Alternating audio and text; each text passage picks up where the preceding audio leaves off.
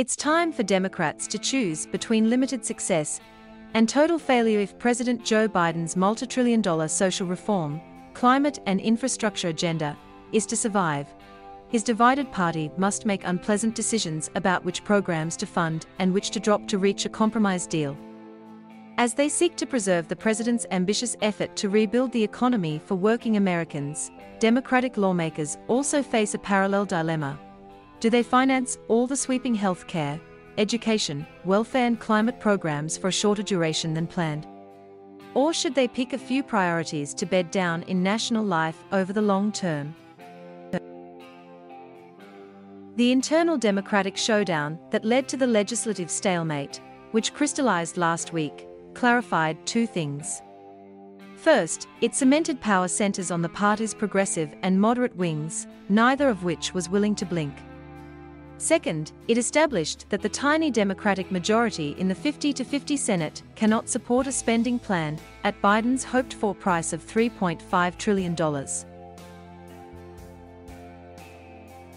took to the road on Tuesday, visiting the District of Imperiled Michigan Democratic Representative Alyssa Slotkin, crafting difficult-to-miss symbolism of his party's need to show results for its lease on power. "My objective is to get everything that I campaigned on passed eventually," the president said before heading home for more bargaining in Washington. "It won't all happen at once, and so we'll get a compromise between the folks who are supporting strongly the infrastructure and the human infrastructure. We'll get a compromise," Biden promised. The good news for Democrats is there does seem to be some movement after the entrenched and embittered exchanges of last week forced House Speaker Nancy Pelosi to pull a vote on the bipartisan infrastructure bill because progressives were holding out for the full $3.5 trillion spending splash in separate legislation. Tough choices, but next steps are about more than placating House progressives angry at conservative Democrats and narrowing on a number. As difficult as that still is, a spending package around $2 trillion would be a third smaller than the $3.5 version progressives fought for last week, and a sliver of the $6 trillion that independent Vermont Senator Bernie Sanders originally targeted.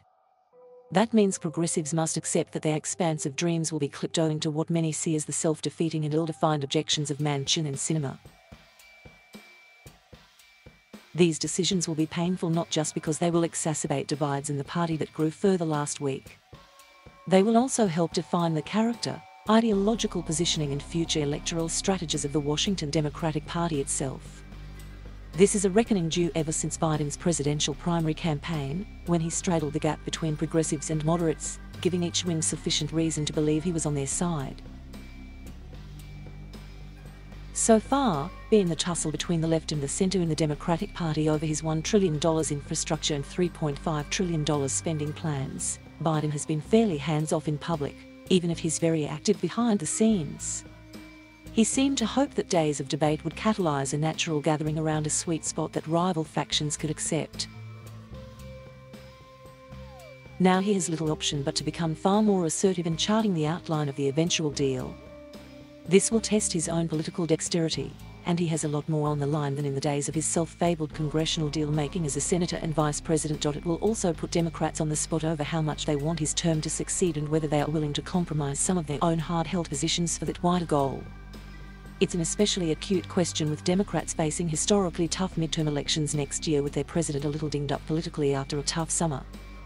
Their minds may also be concentrated by the sight of an increasingly authoritarian ex-President Donald Trump making moves ahead of a potential 2024 campaign. The compromises that come with powerhouse progressives last week proved their new clout. Now they must learn the compromises and obligations that come with power as they trim their goals in search of the deal Biden wants. Congressional Progressive Caucus Chair Pramila Jayapal of Washington State advised her troops on a call not to focus on the top-line number of the spending package but on their priorities and how they are structured. The logic here is that once social spending programs are implemented and popular, it would be hard for even a Republican-led Congress to ditch them. And future Democratic majorities and presidents would be able to expand on the broad foundation set by the Biden administration. But the Trump-era GOP doesn't always turn on logic. It would be a big gamble to rely on Republicans, who are keen on cutting personal and business taxes, to preserve what could still be the most sweeping social expansion in decades. The fact that the current Senate GOP is willing to risk a US debt default rather than help extend the government borrowing authority might serve as a reality check to some liberals. A compromise is possible only if both sides want it. And in the deadlocked Senate, her vote is priceless. Like Manchin, cinema could dictate terms that even progressives who are reluctantly ready to trim their aspirations may still view as beyond the pale. Thank you for watching. Please subscribe